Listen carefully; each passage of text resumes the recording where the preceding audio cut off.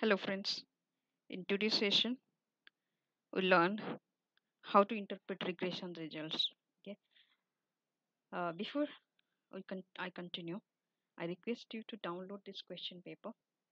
The link is given just in the description. You can download the question and keep that aside while we'll be discussing how to interpret this. Okay. So let's start. Uh, this question is about Australian housing sector, which has expanded rapidly with high price and demand growth. Okay.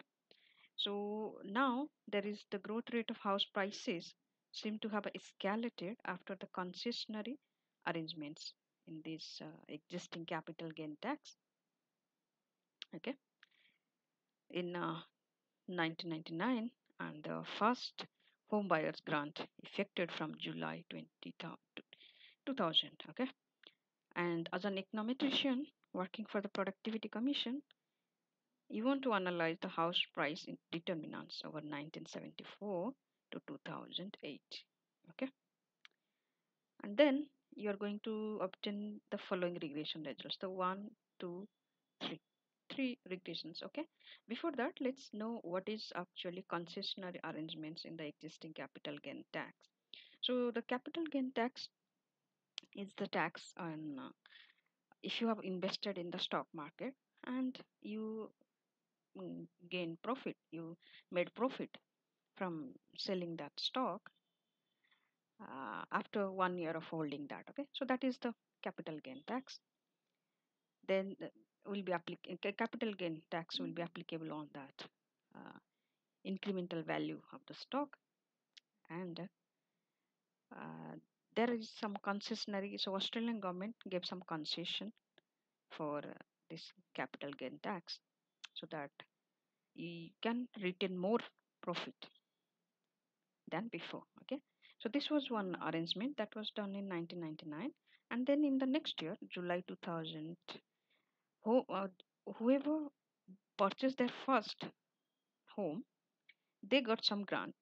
Okay, so these two actually very favorable to own a house. Okay, so we want to know what actually happened so that the price became high and this housing sector has expanded rapidly, and then that happened with high price and demand growth. Okay, so basically this is an investigation into that. Okay, so what we are doing is actually we are looking to the period 1974 to 2008. Okay, in between that, what you are going to do is there are three regressions. Okay, so first regression is from 1974 quarter 1 to 1999. Okay, so this is 104 observation. Then sub period 2 from 2000 to 2008. So why we are doing these two? Actually, we want to look into, we are actually breaking into these periods so that we can know what is happening in the period before the implementation of these changes and after the changes. Okay, so these 1 and 2 are related to pre and post the regulatory changes, and then we'll be comparing that to full period, that means from 1974 to 2008. Okay, so these are the uh, three results that we got. Let's know what these variables are. Okay, so each of them, so C as usual is the constant. Okay, and then H, Q, G, Y, R, X, MC. So you can see that here there are 6 independent variables. Okay, and our variable dependent variable is log of house pricing. Okay, and remember all these are the variables value, and all these are actually in log form, natural log form. Okay, okay, so let's see household prices. That's the real household price. HQ is dwelling approvals. G is government expenses for housing. Y is the real GDP. R is interest rate. X is nominal exchange rate. MC is material costs. Okay, and these are all based on quarterly data, and they are natural logs and seasonally adjusted. Okay, now we'll be interpreting these coefficients of HQ and MC, that means dwelling approvals and material cost for each of the three regressions. Then after that we'll know as an econometrician, you have to look for the monetary and fiscal policy impact, right? So that also we'll be looking into. Then what do you infer about the overall significance of the estimated models? That we'll also look into. Then we'll look at if there is any structural break between pre and post policy regimes. That means 74 to 99 and 2000 to 2008. Okay, so we'll see if there is any structural break between this. Okay, so these four questions are there. Okay, now let's answer them one by one. So before we do anything with these regression results, first thing you have to do is just put them in this, just write those values. Okay, how do you write it? This is household price estimated, and then you just put the values. Where did you get these values from? These values are nothing from but the regression results. Okay, these values. Okay, and write them in the equation format. So whenever you are going to write the interpretation, then you can use this. You can look at this. Okay, so here we have used these variables values. Okay, so this then second sub period, that is 36 observations. Then you are getting this second regression result, then likewise third result. Okay, so now we can interpret that from a question a, that we already know that the variables are measured in natural logs, and that's why they are in log form. Okay, so that is why the coefficients are actually the elasticities. Okay, that means you have to tell that in terms of percentage. Okay, so with 1% increase in the number of housing approvals, house prices increase by 0.10. How much? This is from here. Okay, 0.10, then 0.16 from second equation, then 0.11 from third equation. Okay, respectively. And their relevant t statistics show that the coefficient of HQ are statistically significant at 5% level in questions 1, 3, and in equation 1 and 3 they are 5% level and at 10% level in equation 2. Okay, why it is like that? T statistics, let's see here. You can see the t statistic from this column. Okay, from this column the t statistics. Okay, so as you can see, these are significant at 1 and 3, significant at 5% level of significance, right? So at 5% level of significance, the t statistics is significant. Okay, and 10% in lab equation 2. Okay, so we are looking into HQ and MC. HQ and MC. Okay, so let's see HQ and MC. This is for HQ, HQ, HQ. Okay, then MC, MC, MC. Okay, so we can see that those values use the thumb rule. Okay, t statistics thumb rule. So that means if your t value is greater than 2, okay, if your t value, acha, for HQ is actually talking about HQ. Okay, now let's look at HQ only.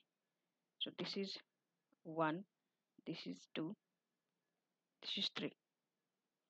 So for 1 and 3, this is for statistically significant for 5%, and for 2 it is for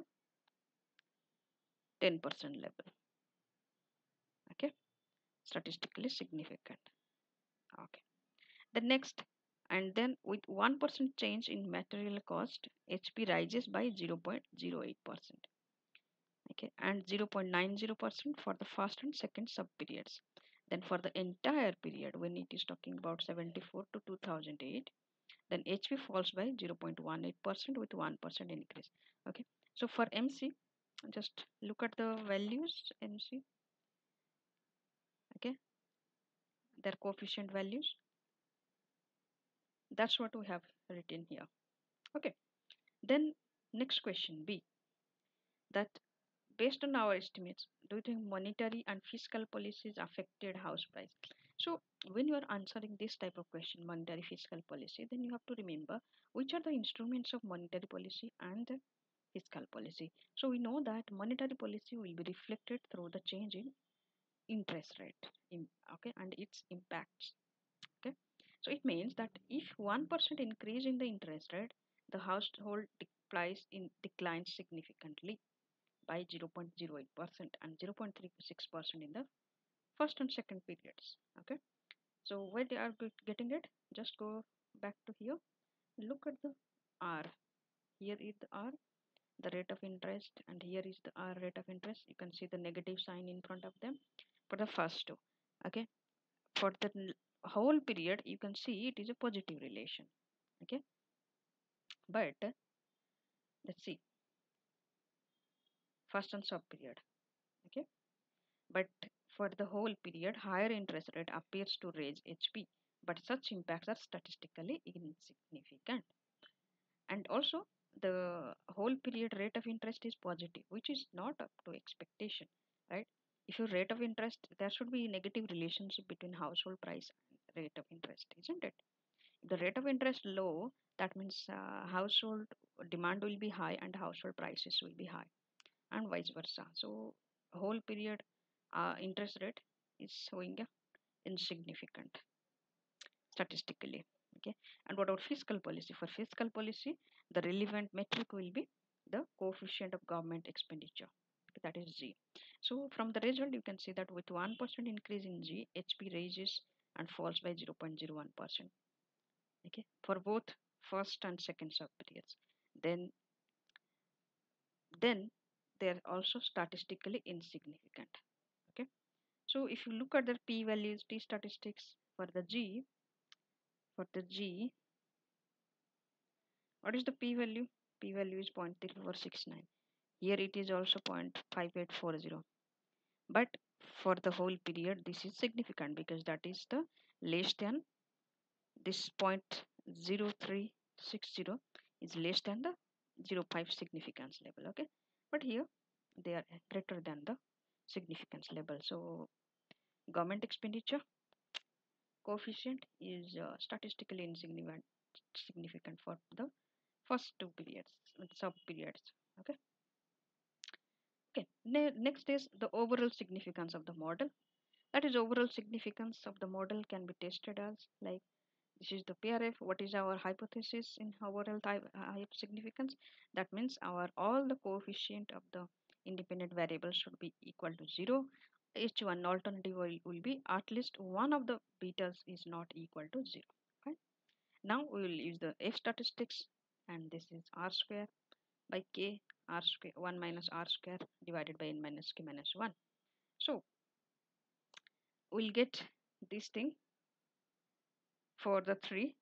Okay, so for the first one, by putting the R square value in, what is number of observations, K is the parameters, and the minus 1, then that is the degrees of freedom. The first one it is giving you 22.95, second one 7.78. Okay, and entire period के लिए this one. So it means you are actually using the data that has been uh, has come from the regression results.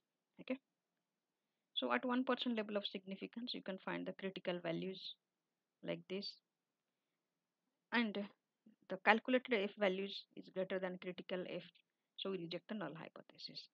So our calculated values is 22.95. Here it is 12.7, which are actually greater than this critical values, and critical values are actually derived from the table using the degrees of freedom and the numerator and denominator. Okay, so C is done. Now we'll be going to the D part. D is that whatever our question. for D? D was our question for. Okay, let me check it. Whether there is any structural break between means if the uh, results vary from for these two periods. Okay, so if they vary, then there is a structural break. If there is they don't vary, the results don't vary for two sub periods, then there is no structural break. Okay, that is exactly what we're going to test. So that is why we are null hypothesis is there is no structural break, and alternative is structural break is present in the time period. Right? Fine. So two unrestricted regressions for two sub periods are given by equation like this. Okay. So what are these? This is the first sub period. This is the second sub period. So these are unrestricted. We are not restricting anything. That is what it means. And the restricted equation for the entire sample is this one is you actually for the whole period. Okay. So when you get it, now we want to know in these two equations, first and second, if your alpha is 0 equal to gamma 0, means all these coefficients, if they are equal to each other, so that means there was no structural break. That is what our null hypothesis is. Okay, so we're trying to prove that. So you run the regression, one, two, three models, run the regression. Okay, then you get the SSR, sum of squared errors, for unrestricted one, unrestricted two. Okay, and then degrees of freedom, find out the degrees of freedom, that is 104, that was the n, and minus 7, n minus k, n was k was 6 minus 1, so you are getting 97 degrees of freedom. Here it is 29, here it is 1, that 3. So now the f statistic uh, formula is changing here. So this f statistics is changing because it's a structural break test, and the first one we studied about here, actually that is about overall significance. Okay, so remember this formula, don't get confused between that. So the test statistics is we are going to use the sum of squared errors, so restricted minus unrestricted. Okay, you use these values and then find out the f values. Now you go to find f table and find with 5% level of significance with this degrees of freedom what is the critical value. Now you can see that this f calculated is greater than 2.09. So you are going to reject the null hypothesis, that is there is no structural break is rejected. This implies that house prices in Australia explained by number of independent variables have undergone structural break between the pre and post policy regimes. Okay, hence we have proved that there is impact of this change in the regulatory policy or the stock whatever the policy was introduced in 1999 and 2000. Okay, it means that this model should be estimated and interpreted separately for two different periods rather than using one equation for all the entire period. Okay, so you can download this. I have also given the link to this whole PDF set, so you can use this, keep it. Okay, download it and read it, how the language is done, how the language is used, how it is interpreted. Okay, see you next video. Thank you very much.